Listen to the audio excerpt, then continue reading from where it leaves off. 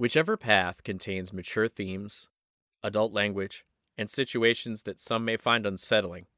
Listener discretion is advised. Before we start this one, we want to take a moment to really add to the disclaimer here. Because we're dealing with a theme that directly terrifies Journey and me. And it is something that many of our listeners have had to deal with themselves. Violence against transgender people is very real. It's very frightening. And it is, in a lot of ways, a stark reality. So there are some descriptions that are going to be happening in this story that might be a little hard for some of you. And we encourage you to use your own discretion about whether or not you want to listen to this one. And one of the groups that we thought that you should probably check out and see if you can donate to would be the Trans Women of Color Collective. The TWOCC is a grassroots-funded organization that creates safe spaces for transgender and gender non-conforming people to practice self-care, educate, empower, celebrate community, and strategize. TWOCC offers 3 specific funds for trans people of color, their families, and their advocates to cover their basic needs, including rent, medical bills, and tuition. You can donate over on their website, and that's twocc.us/donate. Again, this hits pretty close to home for a lot of us. And while we think the story is respectful, we also wanted to respect you knowing where you're coming from too. So without any further ado, let's bring you our most recent story.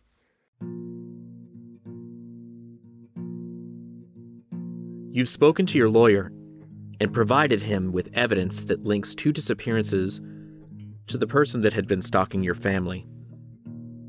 Leaving his office, you were followed by what appeared to be undercover state troopers. But with a lawyer on your side and a commitment to stay proactive, you agreed to a meeting with the father of the missing Dylan Rye while your wife took Cole to see his new friend, Dina.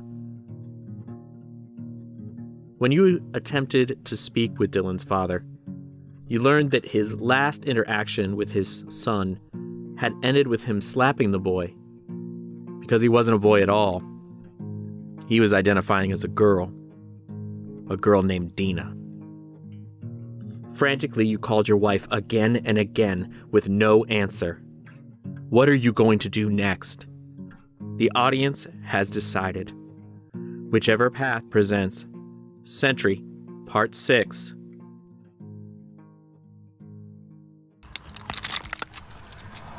You get into your truck and open up the Find My Phone app. Remembering Jamie's email password was simple. No matter how many times you told her to have different passwords, she still uses the same one. Cole's birth month, and the word begins. Today's the first time you're happy she doesn't listen to you. The map is taking forever to load. Through the glare of your windshield, you see Tasha walking away from Mr. Ryan toward her car. A squirrel catches your eye, sitting on the boulder you're parked in front of. It's watching you as your engine roars to life. It doesn't move, staring you straight in the face. The fuck are you looking at?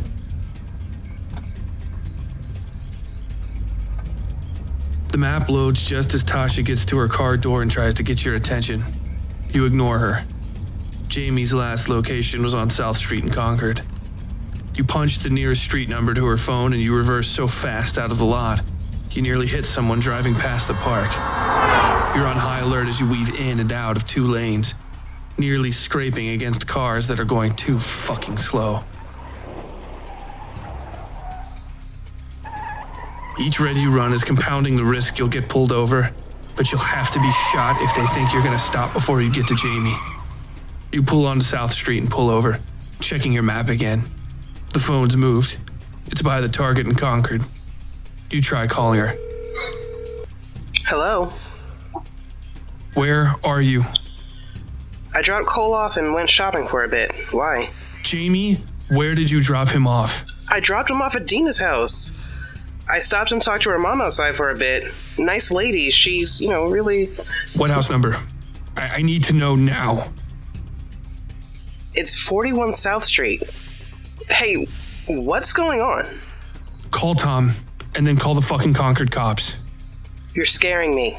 Just do it. You throw your phone into your jacket pocket and get out of your car. 41 South Street is an old Victorian with orange vinyl siding.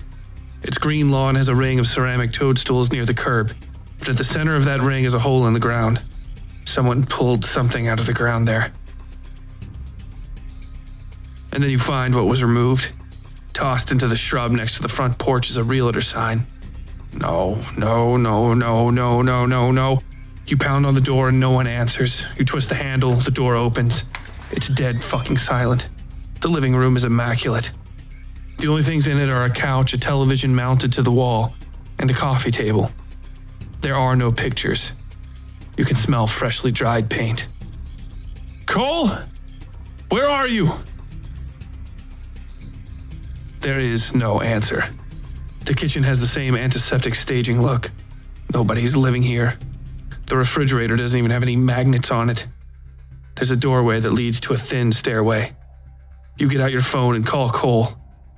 The faint buzzing is coming from upstairs.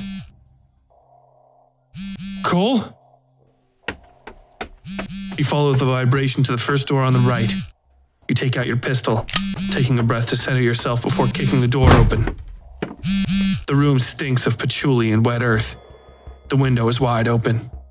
Poking your head outside, there's a fire ladder that leads to the backyard. You see a neighbor gardening right next door. Swiping up your son's phone, you open it up. You check his text and see he was in the middle of writing one. It reads, "Mom, call D." No. You call her immediately. Is Cole okay?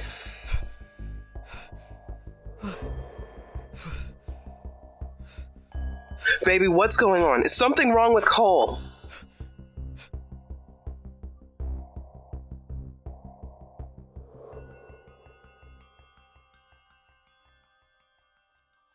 The Concord police are taking this more seriously than cops did in your town. They take Jamie's report and statement, but when they ask you how you got in the house, you ask for your lawyer before you answer any questions. Jamie even pleads with you to just tell them how you got in, but you refuse. So they let you sit in an interrogation room to cool off, but put Jamie in another one. You try to keep it together, sitting at the table, looking up at the security camera that's watching your every move. You could just talk to them. Maybe they'd let you just get out of here. For Cole, that's what you need to do. You need to get out of here and find your son. Every minute will make him harder to find.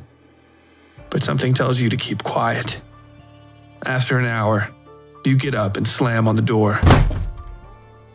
You listen for footsteps coming to let you out. But all you hear is the buzz from the fluorescent lights. You start pacing. The door opens. It's Carl. He reaches out his hand to shake yours. He's holding a thick folder. We're gonna do everything to find Cole. Where's my lawyer? We're gonna get hold of him. This is Concord's case at the moment, but I called in some favors to come in and talk to you while we wait for your attorney. I'm breaking my back to try to keep you out of trouble, man. It's getting hard to do. You gotta help me out here. What were you doing at that house? Am I being detained? I'm not here to trick you. Jamie's waiting for you outside. She's been cooperating with Concord. They got an APB out in Cole and the local troop is watching the highway. We'll find him. She's been helping. And she looks like she really needs you out there. But listen to me. You don't have a good position here. You're acting weird.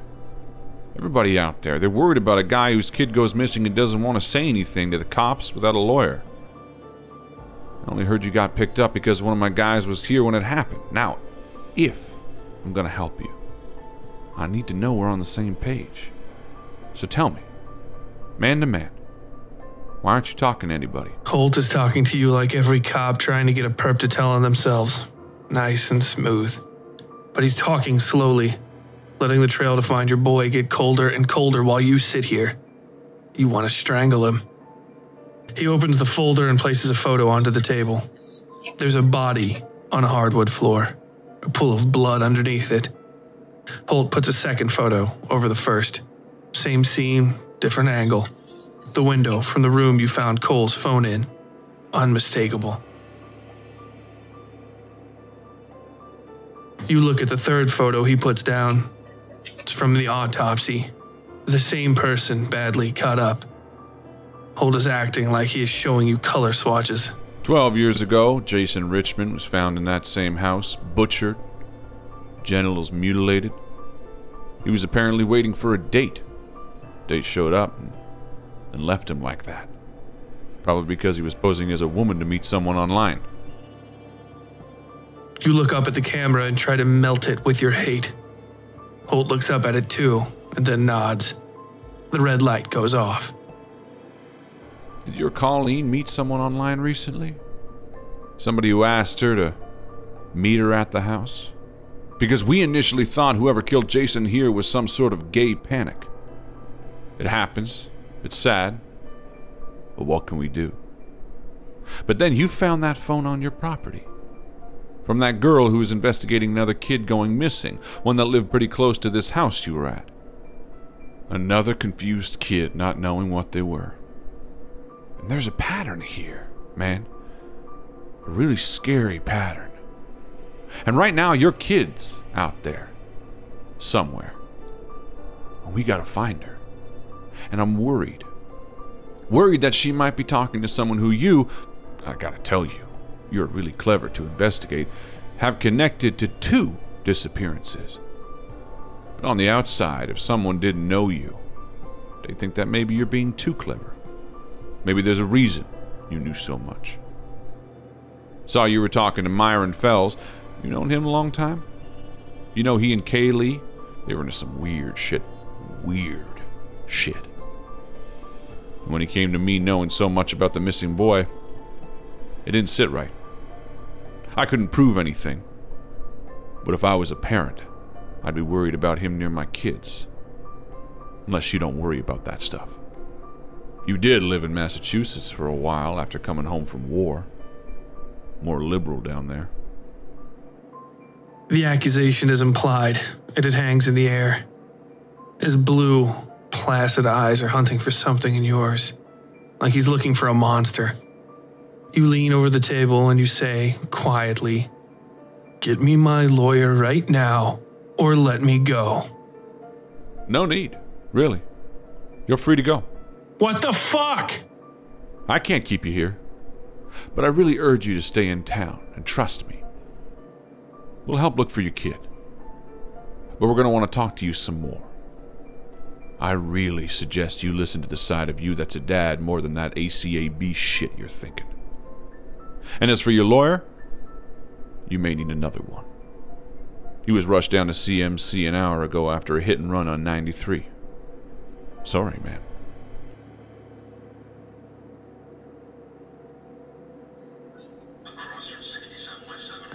Jamie hugs you in the station parking lot and nearly collapses. You hold her up, but you're barely present. It's been too long. Whoever took Cole could be in Vermont by now. There's a lot of heavily wooded parks nearby. The cops are planning to go door to door. Your phone screeches in alarm. You read the Amber Alert for your own son, with his old name, his dead name. It's what it's called, but that phrase causes you to squeeze Jamie so tight you hear her say that you're hurting her. What are we gonna do? My baby, they took my baby. We'll find him. Jamie, what did they look like? Dina and her mom. Did she look like that kid?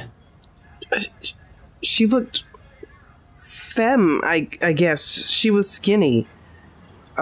Wore a leather motorcycle jacket. It had this big fucking moth painted on the back. No, not a moth. You look around the parking lot. This is the worst place to talk about this. And you pull her close to whisper. Like a locust? I don't know. Maybe? We gotta call the family, neighbors, get everybody to look for Cole. Can you drive? I think so. But I don't want to be alone. There's a garage down the street. Follow me there, we'll park your car, and we'll stick together. We'll find him. You get in your car and call Tasha. Hey, everything okay? You get a hold of Myron? No, not yet.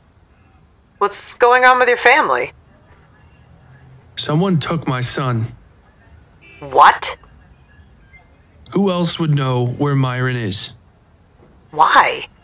Because the people who took him are wearing the same bullshit he and Kaylee had tattooed on their bodies. How is that? Oh my God, no. No, he wouldn't be. I want to be clear with you. I trusted the two of you. I want to believe you, but I will do anything to get Cole home. I want to talk to Myron now. Do not make me look for him.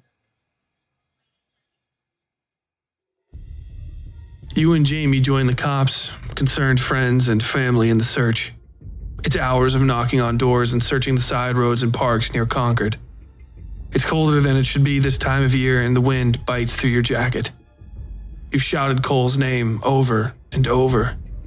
It's 11 at night when people start calling it an evening. The temperature hits 32 degrees. If he's outside, Cole's not going to make it. He's not. You text Tasha as you head home with Jamie. Addresses of who I can talk to, or I go looking myself. She doesn't write back. The headlights from each passing car are blinding. You don't know what to say to Jamie. It's not her fault that Cole was taken, you know that. But you would have seen that for sale sign the moment you walked up to the house. You would have stuck around. No, don't do that. Jamie's your rock. You need each other. It's after midnight when you pull onto your street. The security lights above the garage come on as you pull in. Earlier, your cameras were offline. When you get into the kitchen, you see why. All of the clock faces on your appliances are flashing the wrong time. The power had gone out. Jamie goes to the bathroom while you grab a glass of water.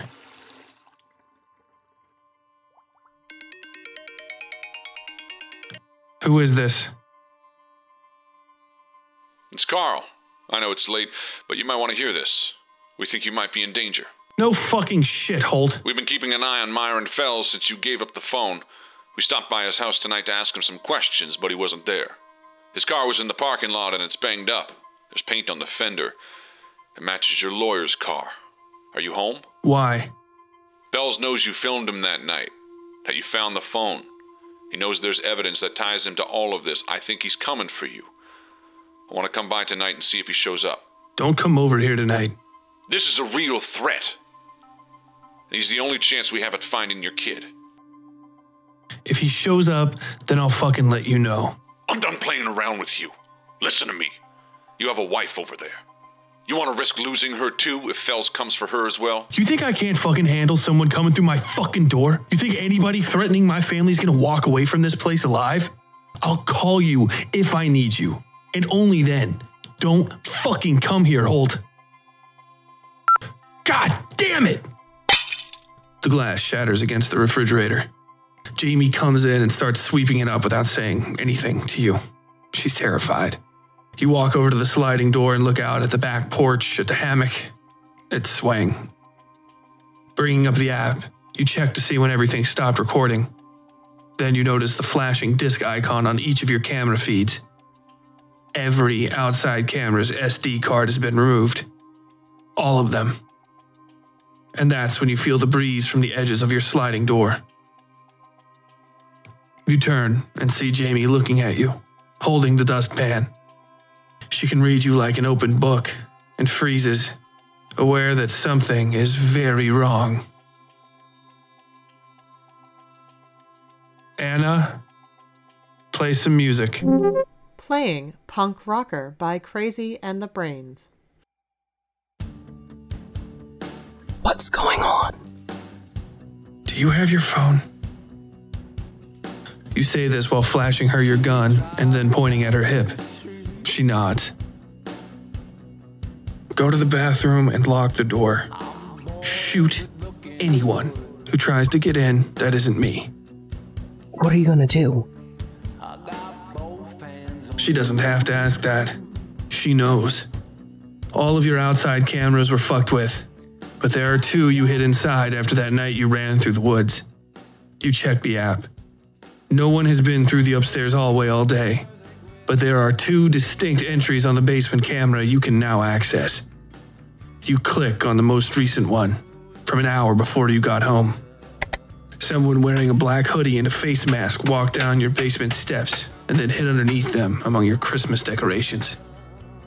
You put down your phone and place both hands on your gun. Walking slowly toward the basement door, you reach out with your left hand and turn the knob. The lights flicker on downstairs. The unfinished steps are just thin particle board, and it makes you think about clearing buildings into Crete and the shot Mark took to the face. Not tonight. The bullet rips through the stairs and you hear a scream. Boxes and ornaments crash to the floor. Don't shoot. I'm unarmed. I came to help. Walk to the foot of the stairs with your hands up. I will fucking kill you otherwise. Okay. They walk into view. You can't see who it is through the mask and hood. You feel your trigger finger ready to curl into the guard. Cole. You have to find Cole. Who the fuck are you? Where the fuck is my son? Please, put your gun down. I can show you what's happening. You need to see. It's not at all what you think. They reach for something in their pocket. Their hood comes off and it exposes the messy brown hair you recognize from that night in the woods. Their ratty, oversized pants hang over their shoes. You're about to give another order when you get a whiff of their scent. Patchouli.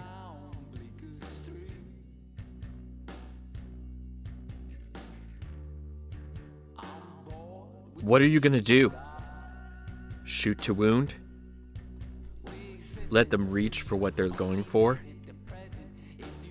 Fire another warning shot and call Holt. You have a week to decide. Go to whicheverpath.com/vote. The poll closes on February 23rd. This episode featured Tyler Bell as you, Journey LaFawn as Jamie, Melissa Croft as Tasha, Harlan Guthrie as Carl Holt, Stephen LaFond as the Stalker. This episode was written by Stephen and Journey and produced by Stephen. The Foley was by Whichever Path and Audio Hero.